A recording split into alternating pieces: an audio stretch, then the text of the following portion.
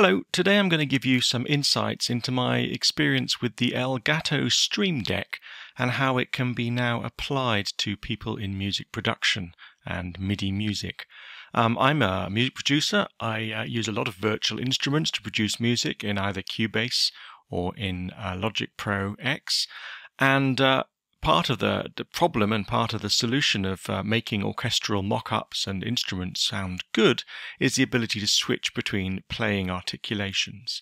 By this I mean, for instance, a string might be able to pluck or bow or bounce its bow on its strings, and that'll make a different sound, and you need to be able to switch between these while playing live to give it a true feeling of a live performance.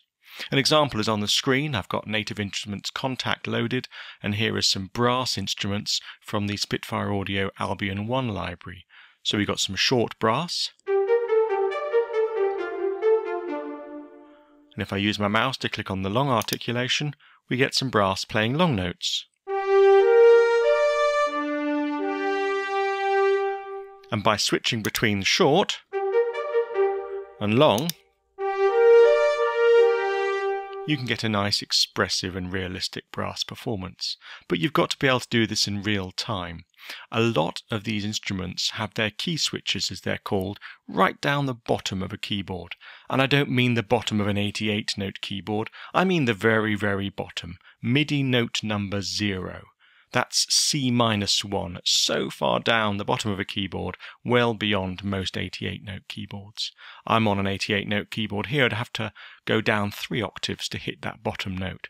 So that makes playing and switching these articulations using a standard keyboard quite complicated. So a lot of people go to a lot of trouble to fix this problem by buying MIDI controllers with extra keyboard octaves, or simply pressing buttons on a MIDI controller, and I've gone through various versions of Behringer and Roland and Korg systems to try and give me those buttons to press.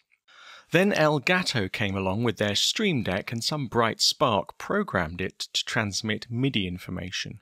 For those of you who don't know the Stream Deck, it's mainly designed for streamers, gamers, and YouTubers in order to switch between various scenes, scenarios, run logos, press like on Twitter and things like that. But with this MIDI functionality, the Stream Deck now becomes an extension of your MIDI keyboard and allows you to send MIDI note on and off and even control information at the same time as your MIDI controller into your virtual instrument. So while staying in my Native Instruments Contact brass instrument and now turning on my Stream Deck and loading up a simple articulation switcher starting at MIDI note C-1, I can switch between these 4 available articulations at a press of a Stream Deck button. So here are my shorts, my longs, another lot of shorts, and some more longs. And I can just play notes.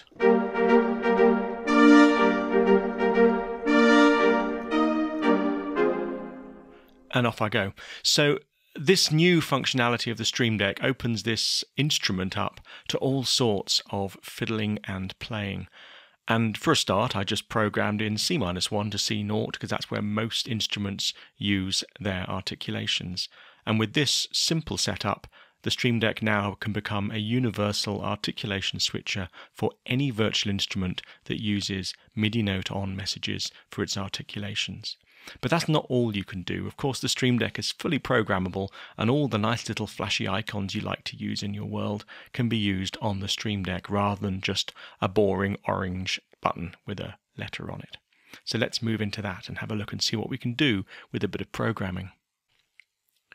Now we've loaded up Vienna Ensemble Pro, and in this I've loaded one instance of the BBC Symphony Orchestra from Spitfire Audio. This is the Pro edition, and I've loaded the Horns 4 into the browser, which means I have access now to 4 horn players.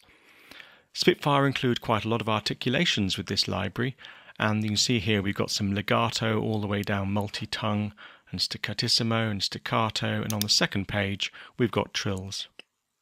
These are all accessible through MIDI, and you can access all these from, surprisingly enough, C-1 upwards.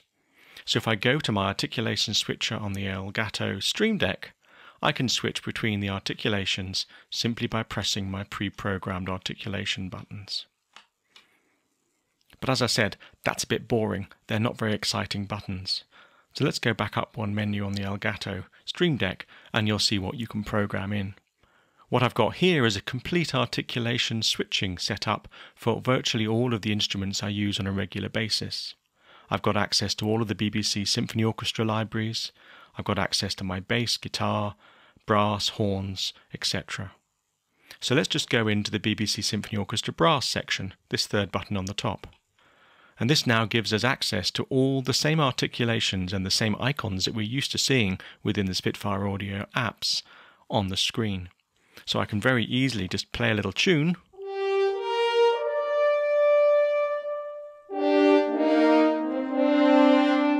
and switch between the different articulations. Simply by pressing the button that corresponds to the articulation I want on the screen, I'm switching to the articulation on the interface. So marcato, flutter tongue, and then the beauty of this is you click on one of the trills and it takes you to the second page and automatically shows you the trills as well. So back to legato. So that's one thing you can do with the Stream Deck. You can program these buttons in and add all the articulations. What's convenient with the Spitfire Audio BBC Symphony Orchestra is all the brass instruments have the same articulations. So one button corresponding to brass works for all the brass, and the same goes for woodwind and the strings section. What's also quite good is because this system also sends MIDI CC data, in other words control things like mod wheel, volume control, foot pedals, etc. via MIDI, you can also program it to do other little functions.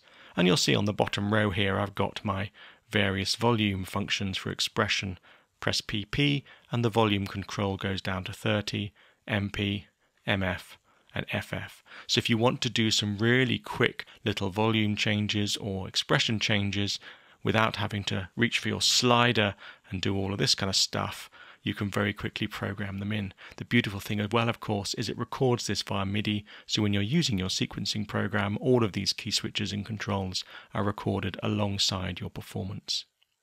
So just as a quick preview again, if I now switch from horns to my string section and load violins 1, I can then switch to my violin articulation manager, and now I've got all of the articulations that are available on the violin, and I can switch between them on my screen while seeing not only the same logo but also the same base color. So strings are green, brass is red, woodwind's blue, etc. So this is a really very cool, frankly, way of getting the articulation manager from all these popular VST instruments and plugins onto what is an incredibly useful programmable touch screen interface, which is the Stream Deck.